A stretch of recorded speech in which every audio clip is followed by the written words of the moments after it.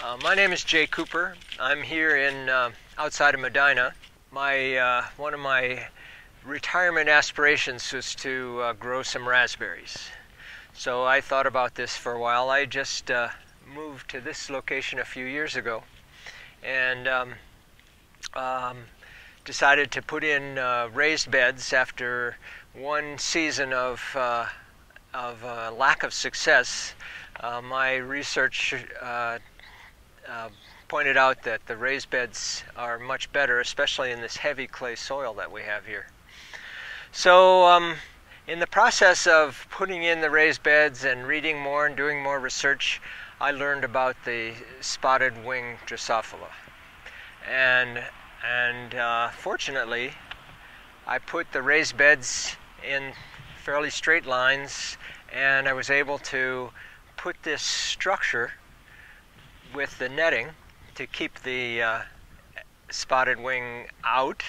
And I think we've been pretty successful with the raspberries this year, working with Jim Jasinski, and put in some traps and haven't found any of the bugs in the traps, the dangerous ones anyway. But for some weird reason, even with the netting, there were lots of other bugs. Lots of things that didn't really bother the berries too much, although it took a lot of work to keep them clean.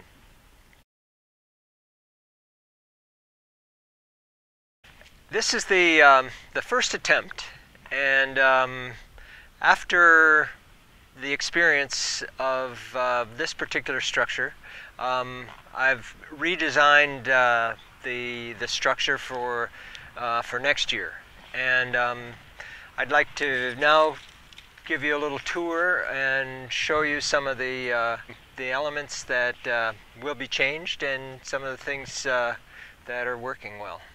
The structure that you see here with the netting on it is my first attempt, and this framework right here, which has a metal bow, which is really designed. It's usually used in hoop houses. I'm kind of in this next one, I'm using some of the advantages of a hoop house to support the netting. The structure is made just from PVC water line, Schedule 40 PVC, and the netting comes in 13 feet widths. So I had to take 2 and 328 feet long. That's one of the standard sizes. So by taking a roll and sewing it with the seam through the middle, there was enough to cover this particular hoop. On the new one, I'll have to have 2 seams. There are plenty of tarp shops that are able to do this kind of work, and one of the features of this one is just having a zippered door that can really seal out the spotted wing Drosophila. On the new one, I'll have the zipper come around in a C, so it can open like a door, and I'll put a second door in. So there's a sort of an entryway that will help to keep the bugs out. I'd say the main disadvantage of this particular design, this particular structure, is the fact that the netting is attached to the side of the wooden raised bed, which creates this area that you can't access. You can't walk around, work with the raspberries on the side. So the new structure, with the straight posts on the side, at about a 5-6 foot height, will allow me to walk along the raised beds on both sides. The ends will be framed, and this equipment is standard for hoop houses, with the attachment to the bow, and this will be framed with wood all the way along both ends, which will add to the strength of the building. Now, this wiggle wire,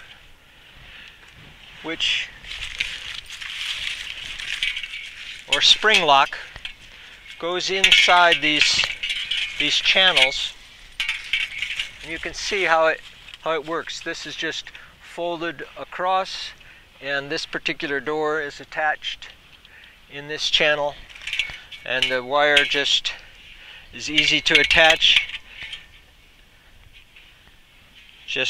and it will hold the netting in place. The design of this particular original structure is that none of the PVC is glued together. It's all just attached loosely, and it should be easy to take apart, and the netting will come off now that the season is just about over. The netting will all come off and be stored for winter, which will lengthen the time, the life of the netting. This netting comes from Canada. The size of the openings in the netting really eliminate the access for the spotted winged Drosophila. In this particular structure, it's all PVC, and these aluminum channels are attached to the raised beds, and again pointing out that there's no space to get access to this side of the berries. These bows were made according to my design, and they will I'll keep them about every 20 feet, 30 feet, just to add to the structure, because you can see that just the PVC alone is not very rigid. It doesn't need to be that rigid. The netting comes down in the winter and is put away, and it's not going to be bothered by snow, but on the other hand, it's nice to know that there's some rigidity to the structure. These posts allow me to walk, or anyone who's picking berries, working with the berries, to walk along the side and not be you won't have the interference of the curve. Okay, we're on the opposite end of the opening with the netting, and in this particular case, I pulled the netting by myself. It took me about half an hour at the most, I'd say, by just walking from side to side and sliding it over. And then on this end, I just pulled it down and attached it at the bottom, again with the spring lock wire. And the issue of the extra was just rolled up, not very professional, but it worked. Let's go inside and have a look at the berries.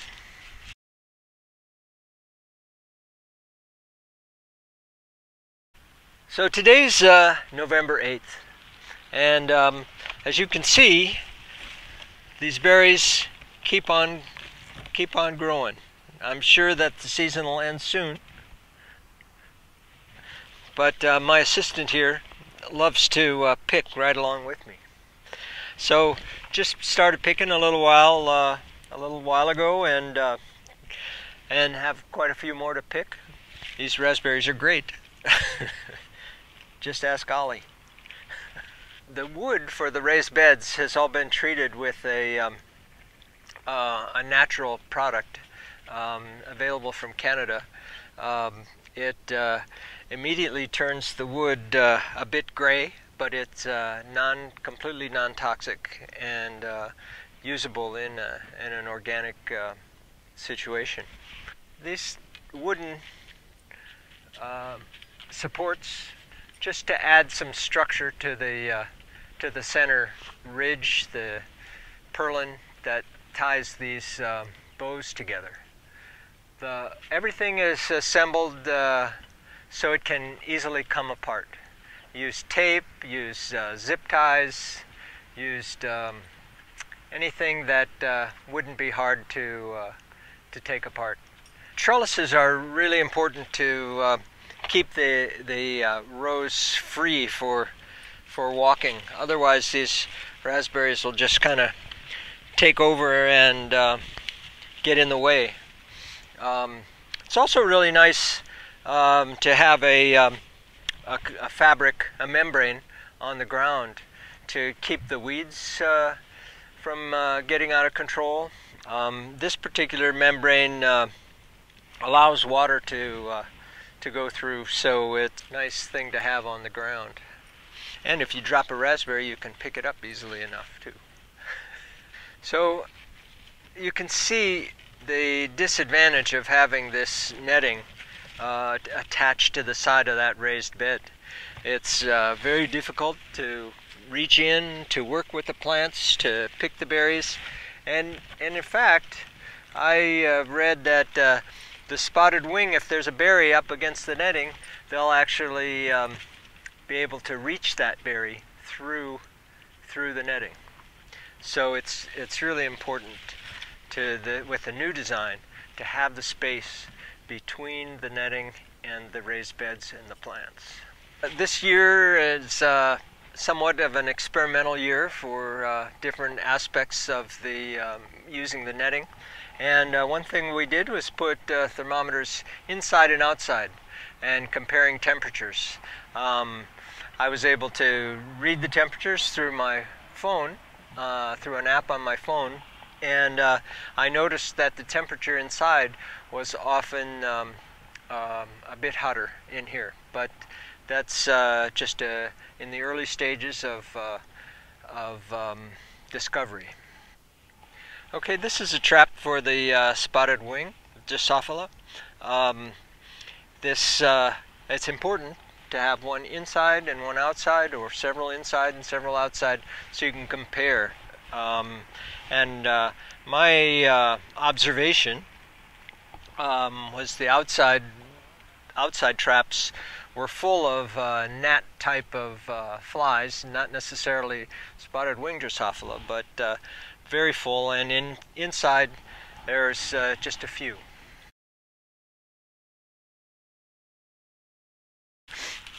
So just to finish up, I want to emphasize that I put this netting on to cover my raspberries to protect them from the spotted wing Drosophila. I mean, if you're going to invest in and put all the time and effort and money into growing berries or other soft skin fruit, there's ways to protect it and to keep the spotted wing Drosophila from damaging your fruit. I think it's worth the effort. I mean, there are other advantages to the netting as well, but the main reason is the spotted wing Drosophila. Other advantages: hard rains, heavy winds. It protects your beds. When I would come out here when it's raining, it was kind of like misty in there, not drops of rain. So there are definitely other advantages, but again, just the reason is to have clean, edible fruit.